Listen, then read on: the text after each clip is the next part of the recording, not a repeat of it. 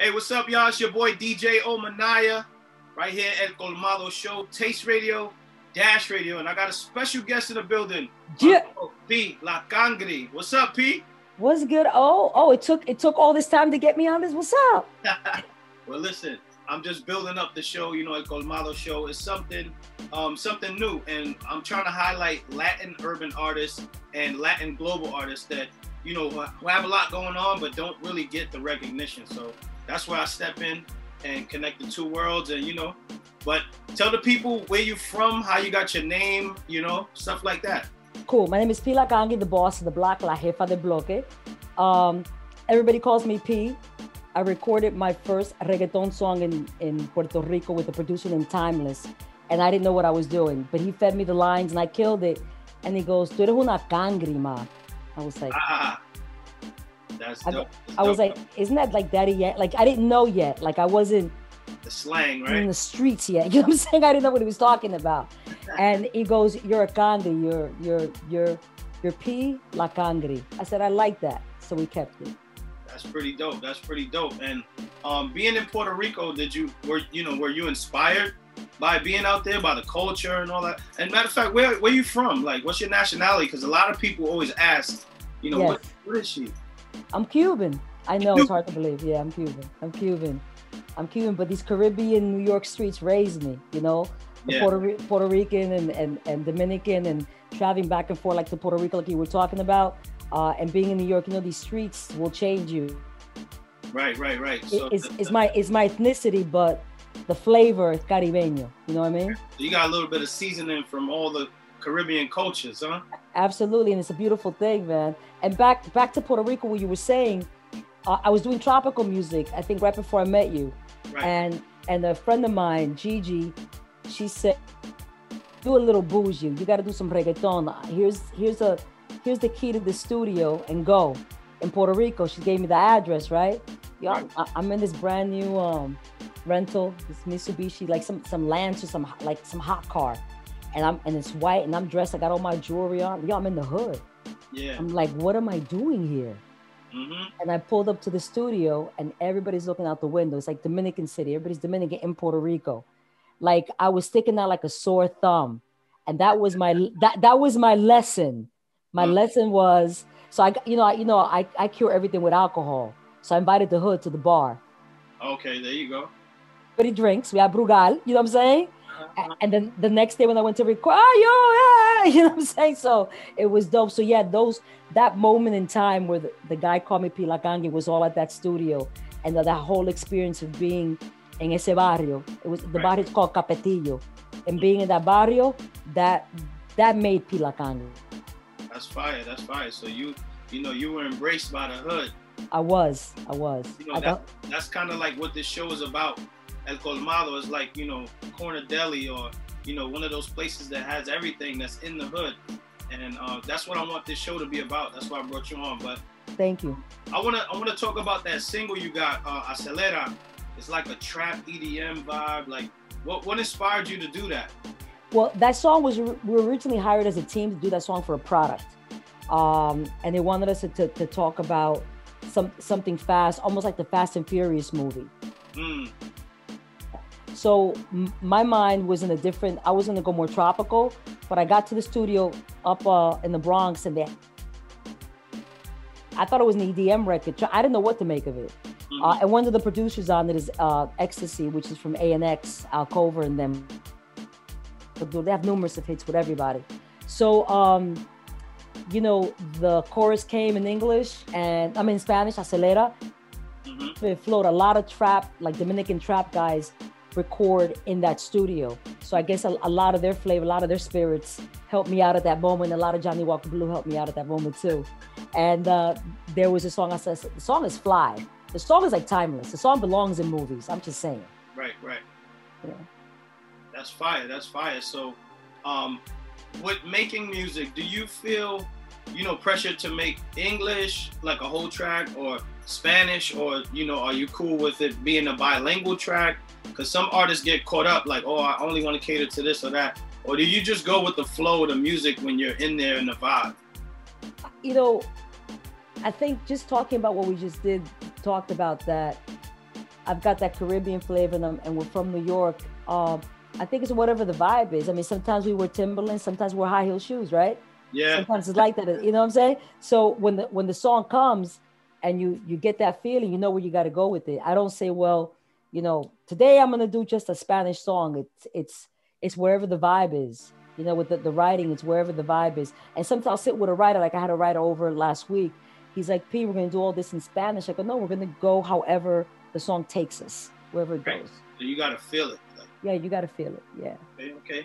So now, a lot of people don't know you wear many hats. You're a DJ, you're a producer, you're a personality, you're a writer. What else you got going on that we don't know about? Well, right before COVID, I was gonna open a restaurant. Oh wow. Right before COVID, we're gonna start up with a pop-up. I got the idea one day from talking to somebody who owns a restaurant. That same day we did the website, did everything, got the name of the restaurant, did everything. Decided to do a pop-up. I told my boy, hey, I have this idea. I want you to be around. He says, no, let me just back it. Let's do a real restaurant. I go, yeah, but let's do the pop-up first. Thank God. and right there, COVID hit. Wow. COVID hit. There was no money lost because we didn't do anything. But the waiting list for the pop-up, I had 150 people waiting list. Wow. Paying $1.50 a piece just to sit.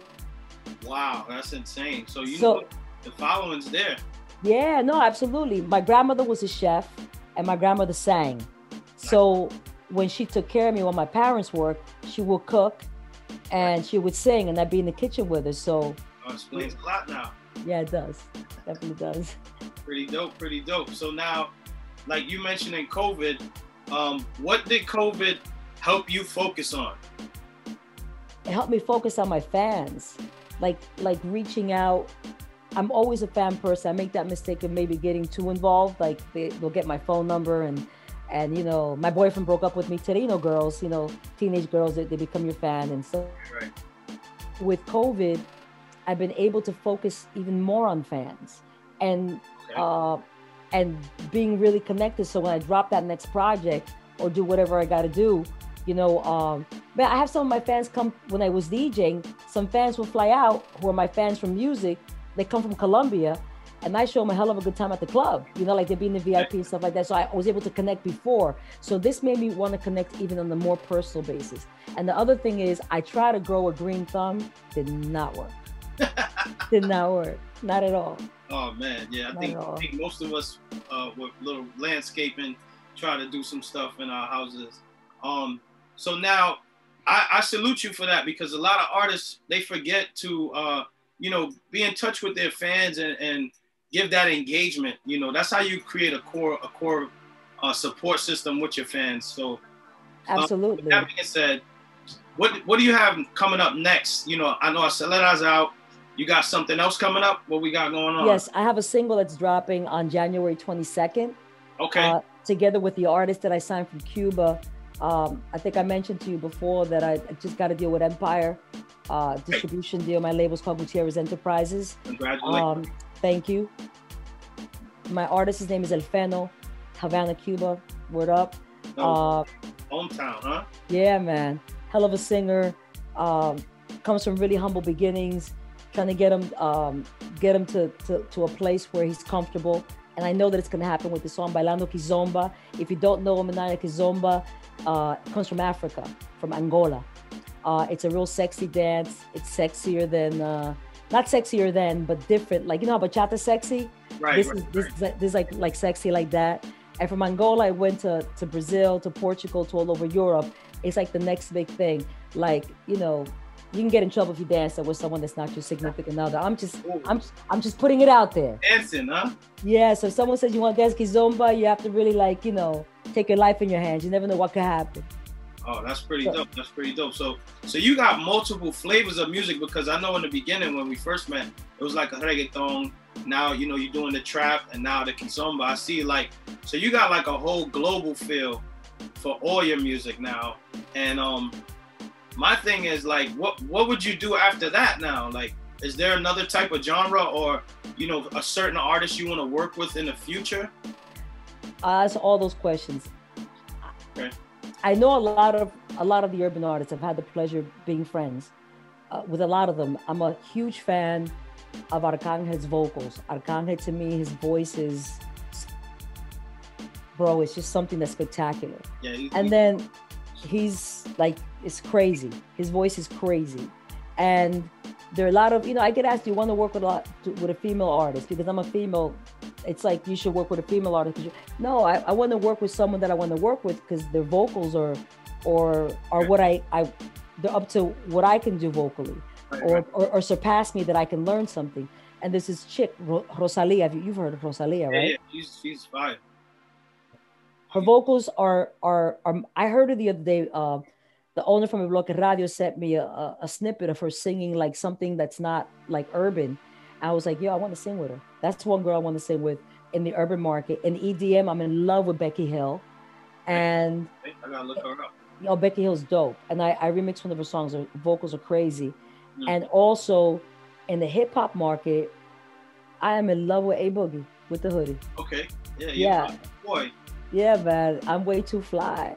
I'm just saying. I'm way too fly. For sure. Dope. So now, moving forward, the new single is coming out. The EP's coming out. Right. Acelera's out. When the world opens up, do you plan on trying to go on tours, or, because I know you're trying to touch the fans, yes, be engaged with them. Do you plan on doing any shows, like maybe virtually or in person, if we're able to go out? Well, right now, Bailando Kizomba, even though it's not out yet, it's on about 35 radio stations in Argentina, and went to Argentina about 4 years ago on tour. So they're planning, obviously COVID, for me to be there like August with Fennel, touring in August, off the. Already want to give me a gold. It's not a gold record. It's like a gold CD. It's an award they give to certain people. I got one already. They want to give me another one because Kizomba is like completely taken off. So the touring, and the most important part about this whole record, and I think I said it before, but it's changing someone like Fennel's life. Like, he don't got what we got. Like the stuff that would, like, like the light and and wooden floors. He doesn't have none of that. So if I'm able to change his life, which I'm doing already, that's the perspective, that's the direction that I'm going in. And finding more artists, it could be anywhere, whose lives I can change, who can take this and run with it. That's pretty dope. That's honorable. Yeah. Very honorable. So yeah, man, let's give it up for my girl P. I just want you to tell everybody where they can find you, where they can follow you, your YouTube, Instagram, Twitter, all that stuff. Very easy. PLACANGRI.com, P like Cangri. If you Google La Jefa de Bloque, if you Google the boss of the block, I'm there. Instagram, Facebook, Twitter. Watch out for Bailando Kizomba. Comes out January 22nd. Support me. Support the movement. If you're an artist, if you desire to triumph, reach out to me. Call Ominaya. I'm personable. We can make it happen. You can bribe me with Johnny Walker Blue, walk in with a bottle. I got you. You know what I'm saying? It's all good. But listen, don't give up on your dreams. It's possible. I've done it. Oh, I know you've done things you didn't even know you were going to do it. And we're not done yet. Right. We're not. Definitely. Shout out to P. Thank you. Right here, El Colmado Show, DJ Ominaya, Taste Radio, Dash Radio. Let's get into that song, Acelera, right now. Let's go. El Colmado Show, baby. Hey.